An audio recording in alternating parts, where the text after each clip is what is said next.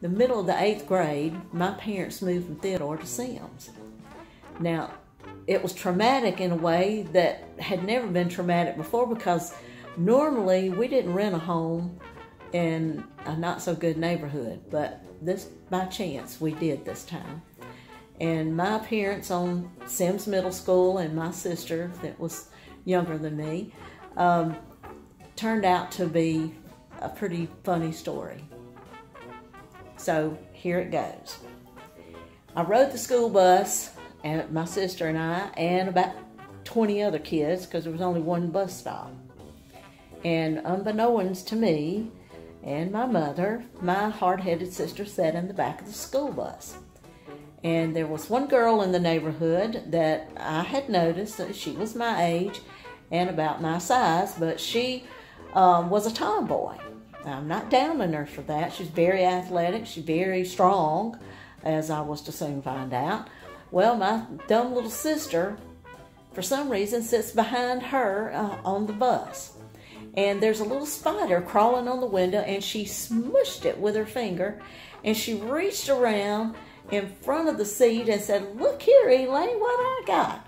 Well, when she did that, the girl hauled off and hit her so hard on her skinny, bony leg that it made a huge fist print on it. When Kathy got off the bus, she was crying and hobbling, and because like the big sister, I'm going to wait on her, but here she comes, hobbling and squalling. And I said, "What in the world's wrong?" She showed me her leg, and I'm going to tell you, it looked like that, knuckle prints and fingers and all. And I said, "Well, what in the world did you do?" I knew the heifer had to do something. But anyway, she's told me about the spider, and I said, "Well, look, can you go on to class, tell the teacher what happened, and she'll take care of you, and I'm going to go talk to Elaine." Now, honestly, folks, I had no idea that I was going to go in there and start a fight. That was not my intention. I just wanted to tell her to not hit my sister anymore. Because frankly, if anybody had a right to hit her, it was me, because she was always driving me nuts. But as things turned out, it didn't take long. I can't recall exactly what I said or what she said. I know she wasn't very nice, and she used some horrible language. But next thing I know, she was all over me. I guess like you'd say, a spider monkey. And I was doing all I was worth to stand on my 2 feet. In fact, she almost got me on the ground till a teacher come by and stopped us. Well, we're sitting at the desk, at a table rather, up front. Seemed like a huge conference desk. And I'm at one end, she's at the other, and we have to write what happened. Well, I had asked permission to call home because I knew I wasn't supposed to ever be in trouble, and this was my first time being in trouble. I asked to call home and get my mother to come to the school. They told me no. Well, okay, so I just keep writing my story. They take this girl on into the office, and long story short, she'd been in there a lot. I didn't know it, but anyway. My neighbor, one of my neighbor down the street, came in to pick up her son because he was sick. And she was shocked. She said, "Elizabeth, what are you doing sitting here?" And I told her quickly what had happened, and asked her, "Please, will you go get my mama?" Well, she did. She said, "Don't you worry, I'm going to go get her." Well, it didn't take long. I'm still sitting out there at that big old table just waiting. And here comes my mama through the door. Now, let me tell you, my mother did not go anywhere without being dressed appropriately. She did not wear shorts. She wore slacks. But she walked in shorts and barefooted and a Winston cigarette in her hand. I'm not joking you. She looked at me, "You all right?" "Oh, yes, ma'am." I was scared to tell her, "No, I'm scared to death." But she said, "I'll take care of this." She walked in that office, slammed the door, and I'm telling y'all, the loudest talking. I couldn't understand what they were saying. But I knew my mama was giving somebody the what fors, and it was probably because they wouldn't let me call her. All right, y'all, this is probably going to get a little long. I'm going to hurry it along, but I'm going to take a short break right here. So hang on. All right, folks, I'm going to try to finish this up again. This is my take 3. Anyway, when Mom picked me up from school, we got in that old 65 Oldsmobile, and she didn't say nothing to me, and I didn't say nothing to her, and it was hot. No air conditioning, and my mom was driving like a wild woman. Both hands on the steering wheel, and she's puffing on that Winston cigarette, and I know she's still mad. And all of a sudden, she looks at me, she said, "Elizabeth?" And I said, "Yes, ma'am." She said, "You know you got to whip that girl's ASS." And I'm like, "Well, okay, but Mama, I'm telling you, she's really tough." "That don't matter. Well, I'll fix it. You gonna take care of her. You can't let her run over you." So I resigned to just, best thing to do is just do what Mama says. If you learn any lesson out of this story, that's the best thing to do, follow your Mama's advice. We get home. She says, "Come around here with me." She gets a mop off the side of the house, and she puts her foot on one end of it and gets a hacksaw and cuts the handle off about 2 foot long. She said, "Here, I want you to take this, and I want you to make that girl stop." And I said, "Okay, yes, ma'am." And I felt really sick to my stomach, and I remember going to lay down for a little bit, because remember I got out early. And she said, "When the bus comes now, you gonna let the bus leave, and then you take care of her." So I laid there thinking, I guess like this stupid mop handle's supposed to turn into a magic wand or something, I'm not sure. But I had this plan. I figured if I hit her in the head and knocked her out, on the ground at least, I might stand a chance.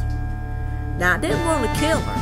There wasn't no thought of that. I just knew I had to have help.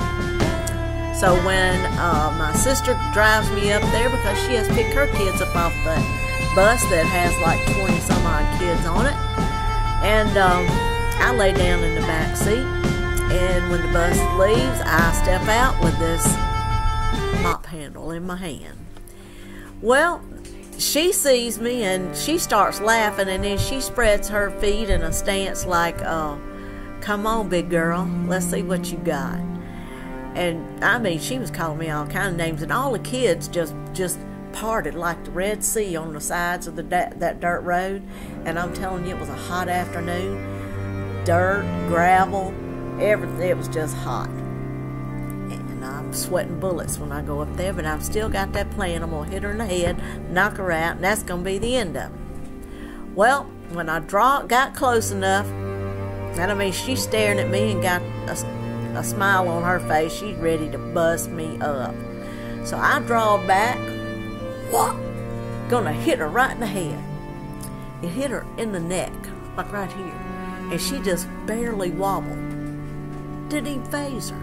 And I dropped the stick, and it goes out in the weeds, and here she goes on top of me, beat me, and I was doing all I could to stand on my feet, but didn't stay there long. Down the dirt she got me, on top of me, she straddled me, popped me right in the mouth, and broke my front tooth half off. I nearly choked to death on it. And she finally had pity on me and got up. And I'm going home sick. I mean, I was hurt. Took a few days to get to the dentist and get him to pull the nerve out. And then another dentist started a root canal. That took a little process. And back in those days, they did give you a temporary cap. So what I went back to school with was a little bitty white tooth in the front. And y'all tell I got big teeth.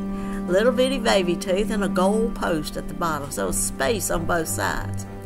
So when I talked to somebody, I just did like this, and I didn't let anybody see my mouth. And it was simply because I knew how hideous I looked.